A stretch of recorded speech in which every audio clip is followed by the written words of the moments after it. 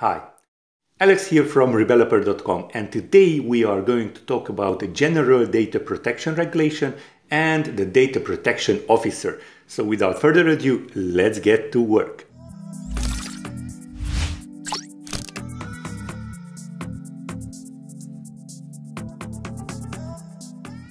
Okay.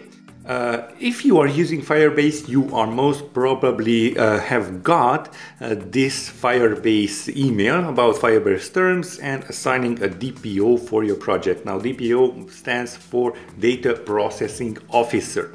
If you don't know what GDPR is, then go ahead and click on the link here, or simply just go to Firebase support, just scroll down and select designate data protection officer and EU representative, because that is what Firebase asks you to do, to designate a DPO for your company.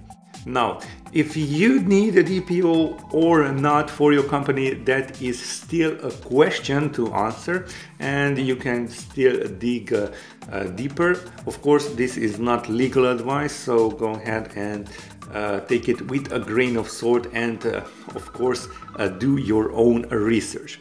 Now, what is a data protection officer? Now, a DPO is someone an organization designates to facilitate compliance with the provisions of GDPR. So basically, it is an officer that is responsible for the GDPR regulations.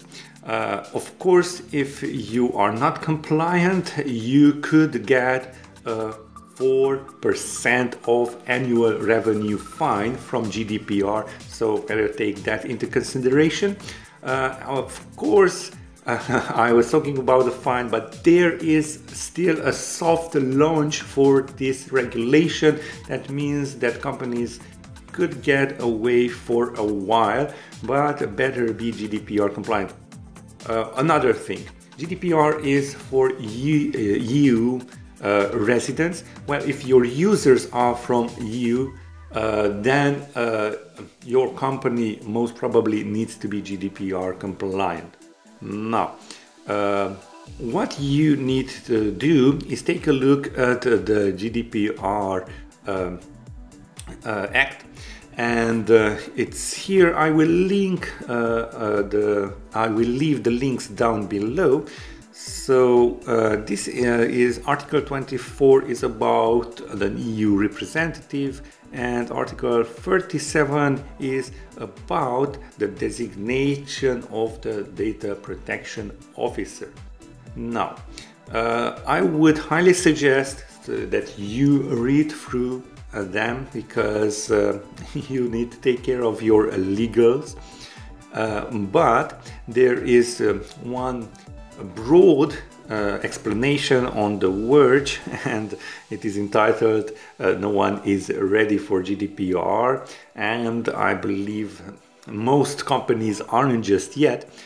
What you should be aware of, and I want to express this out in this video, that under GDPR, EU residents have the right to request access to review personal information gathered by their companies. So from now on, companies can't just gather all of the information and see later on how to manage it, or how to leverage it, or how to make a profit out of it. Now, if a EU resident asks your company to give them their data, you should be, well, you have to be able to give those data maybe through email, or even through, I believe, a disk or something like that. This is not legal advice, of course, but you need to be able to give that information. So why is this a headache? That is because when a user requests their data, you need to have the infrastructure to get that data. And this is the most important part. You need to structure your Firebase database and, of course, storage according to this new regulation. And what that means is that you should be able to extract a user's data, maybe at the click of a button or nearly at a click of the button, and give that information to them. So if I just go into my console, let's see, coffee break example that I'm currently working on, and inside here in the database, you should have a way to extract one particular user's data. Okay, and that is it. This here we have our email, and if, let's say, dummy one asks me their data, I should be able to provide this information that it has a name, and of course you should be able to modify that information to the user's request. Okay, so you should be able to say Alex1, and let's add here a 1. So you should be able to do that upon request, and you can of course give their profile image, of course the URL too, a username, and so on, all of the data that your app holds on that user. So when constructing your database, make sure that you think about this request in advance. Okay, now where can you add your DPO, your designated data protection officer? Okay, just go into settings and select project settings, and here you have a data privacy tab, and just select enter contact info and add a full name, address, phone number and email. And if the EU representative is the same, just leave the check mark as it is. Now, should you do it? Should you not do it? Well, the GDPR states that this needs to be implemented where companies are processing large data. Now, large data means a lot of things for a lot of people. If you are a small company with small gains, well, this shouldn't be an issue. But once you add your data protection officer, then you are responsible for that. Well, your data protection officer is. As a rule of thumb, go ahead and check out your legal advisor, and he or she should be able to give you more information about this. I just show you where you can add your inputs. Okay, what else? Yeah, again, and this is not legal advice, this is just my opinion and what I just kind of got about it.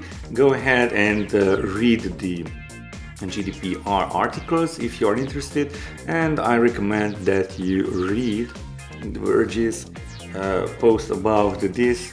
It really goes into depth what you need to know basically about this GDPR.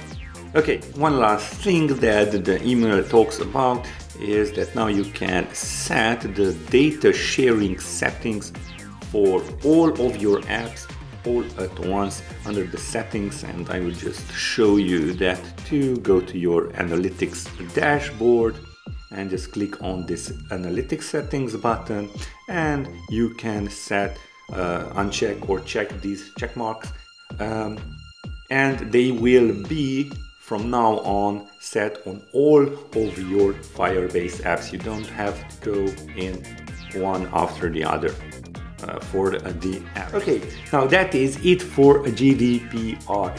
Let me know down in the comments, what do you think of this new regulation? Are you going to adopt and do the necessary steps in Firebase to be GDPR compliant? Will you add your DPO into Firebase's dashboard? Go ahead, give your comments down below in the comments, and if you like this video, go ahead and give it a thumbs up. Subscribe to the channel if you already haven't done so, and as always, I will see you in the next one.